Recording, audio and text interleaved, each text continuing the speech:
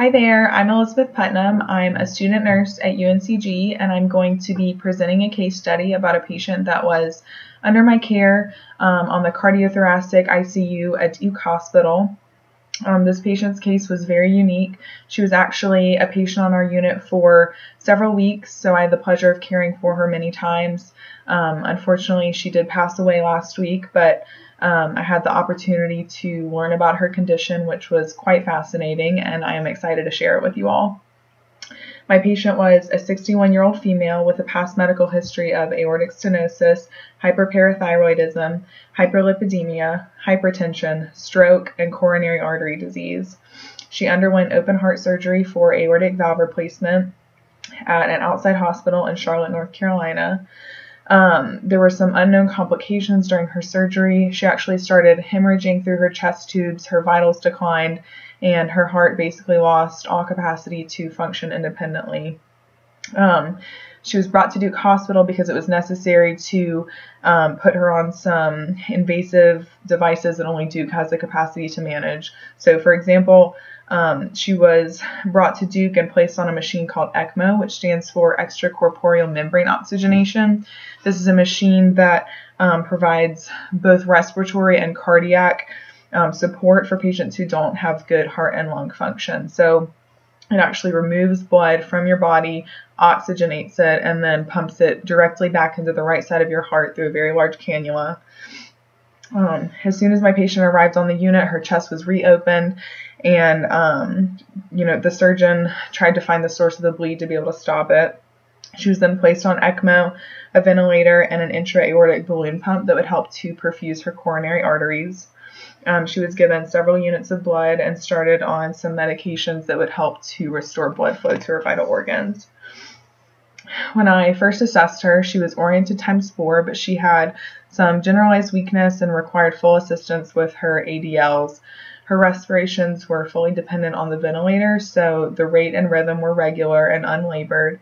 But her breath sounds were very roncorous. She had crackles, and it was clear that she had some fluid on her lungs. She had a pacemaker that was pacing her heart at 90 beats per minute, normal S1, S2 heart sounds. She did have an occasional PVC, and she had a pericardial friction rub, which is normal after heart surgery due to the swelling of the heart. Her pulses were weak and thready. She'd been on vasoactive medications for several weeks at this point. As you probably know, vasoactive medications like dopamine and epinephrine work to shunt blood away from your periphery and towards your vital organs. So the perfusion to her feet was very poor.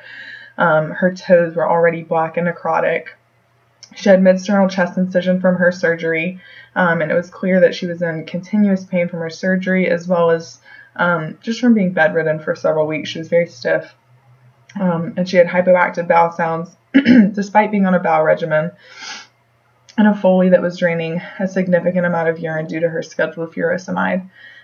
She seemed really distraught and kind of fearful, and many times I would walk into the room and she would just be in tears. So she was not in a great place psychologically. Excuse me, I have a head cold, so I'm going to be sipping on tea so I don't have a coughing spell. As for her vitals, her temperature, she was febrile. She had a low-grade fever, about 99 to 100 for most of her hospital stay.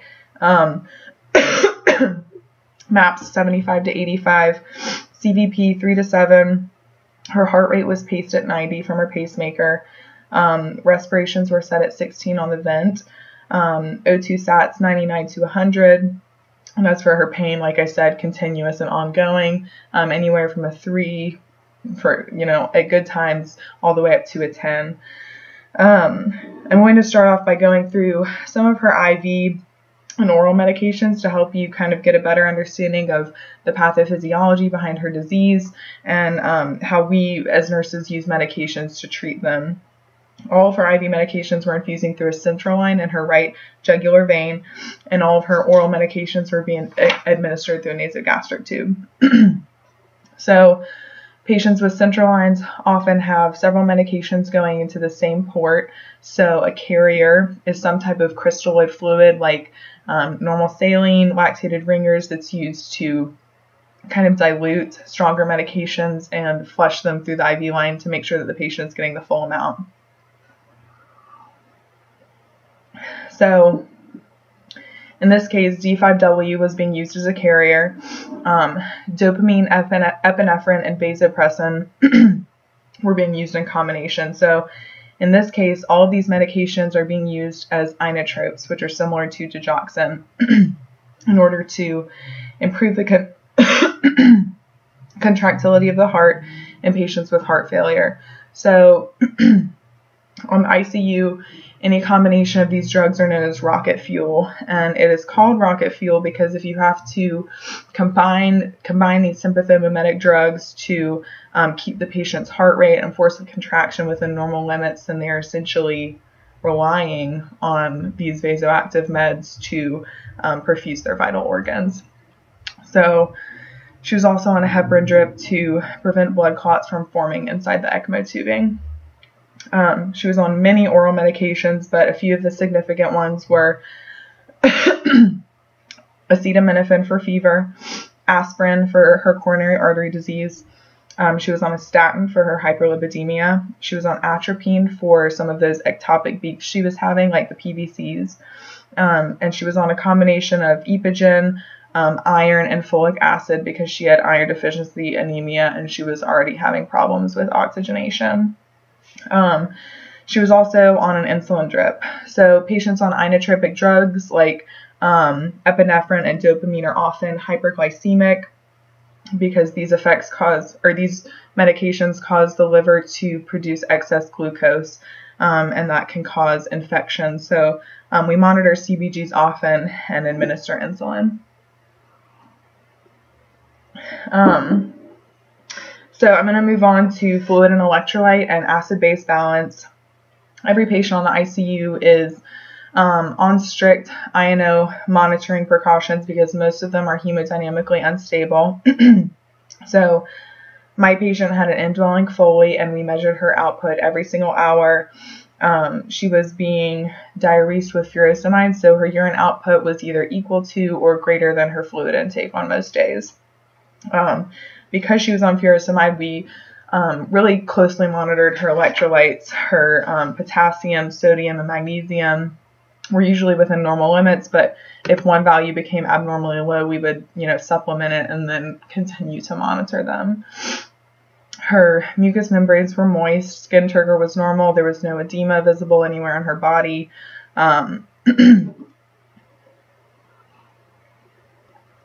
The vasoactive medication she was on, like I said, they can cause hyperglycemia. Hyperglycemia poses a risk for infection as well as delayed wound healing. So my patient had several large surgical wounds, as well as lots of invasive lines and monitoring devices. So we kept very tight control over her blood sugar to make sure that she could heal properly and without infection. For this reason, my patient was on an insulin drip, so we measured her blood pressure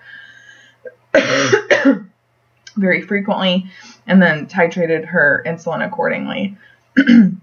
As for her acid-base balance, ABGs are drawn daily to check for CO2, oxygen, and bicarbonate in the blood. Because she was on a ventilator, she did not have many problems with ABGs because her respirations were being controlled, CO2 end tidal was being controlled. She never had any episodes of vomiting and diarrhea that may have led to a metabolic imbalance. I'm going to touch on perfusion and oxygenation next because it's closely related to fluid and electrolyte and acid-base balance, and also because perfusion and oxygenation were this patient's biggest issues.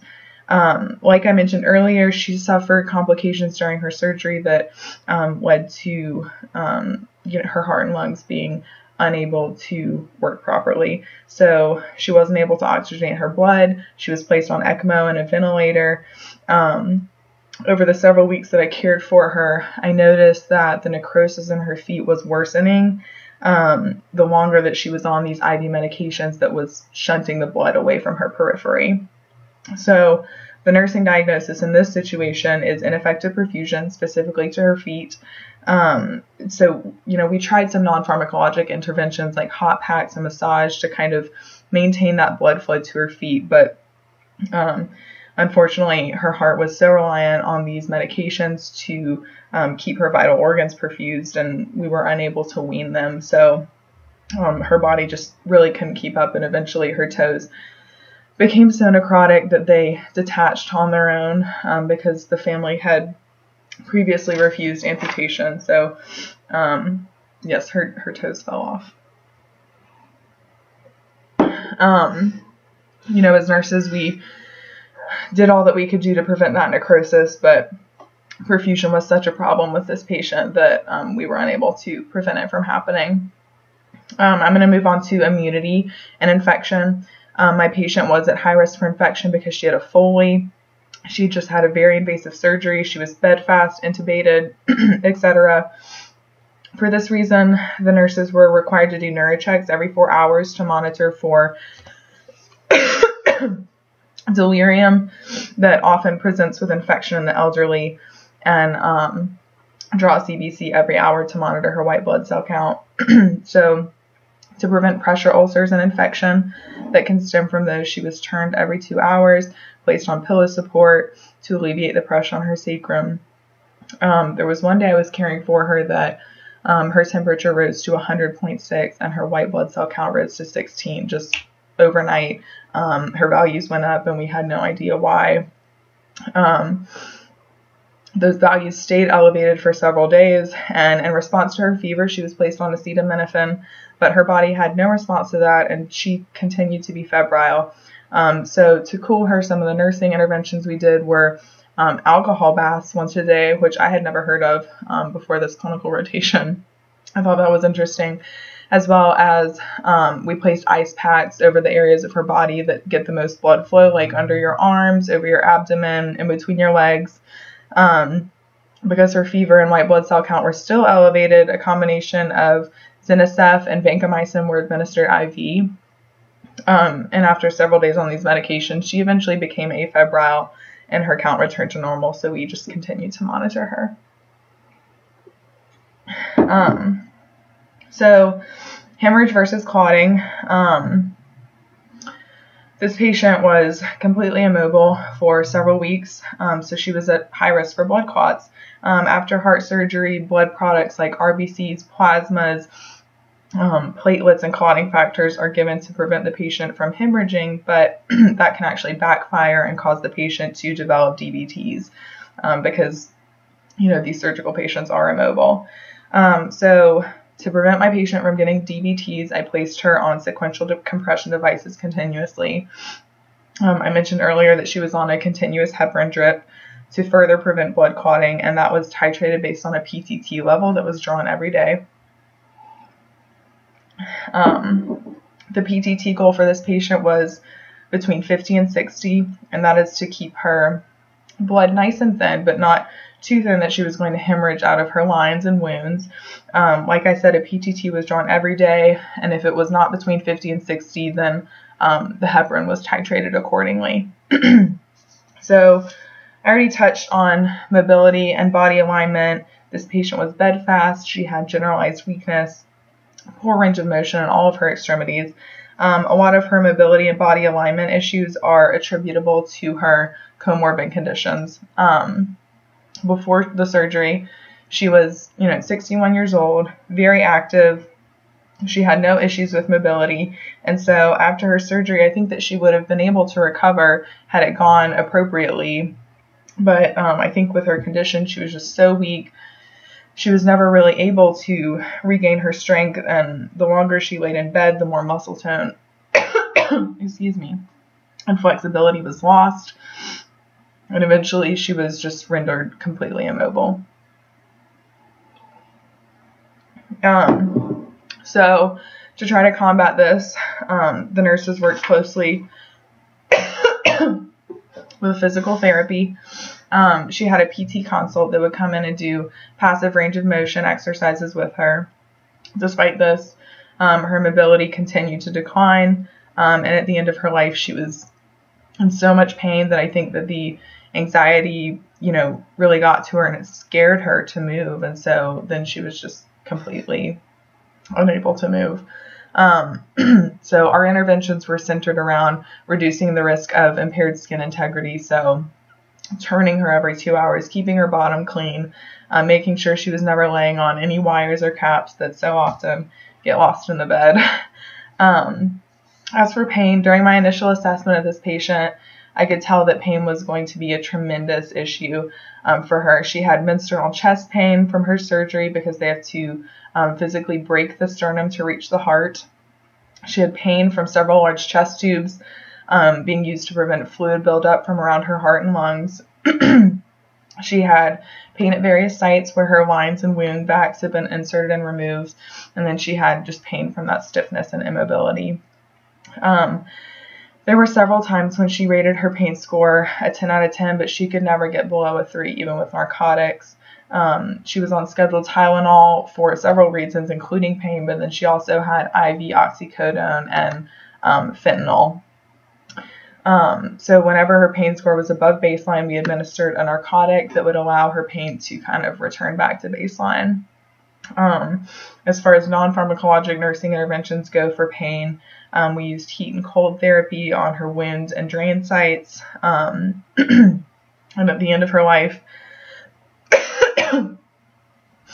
my patient was so frustrated, so tense, so done with having to lay in a bed all day, every day, that I think that the mental anxiety of that increased her pain further to a point that was just unbearable for her. So as we withdrew care on her, we placed her on a hydromorphone drip, which is commonly known as Dilaudid, and this eased her pain tremendously and made her calm and comfortable, which I was very pleased with. The nutritional requirements for this patient were very different from those of the general population. When I assessed her, she had hypoactive bowel sounds, her abdomen was soft and rounded, and she was having regular bowel movements despite those hypoactive sounds. So we didn't have to implement any interventions based on elimination problems, but we did have to put her on some prophylactic medications to prevent constipation from opioids and immobilization.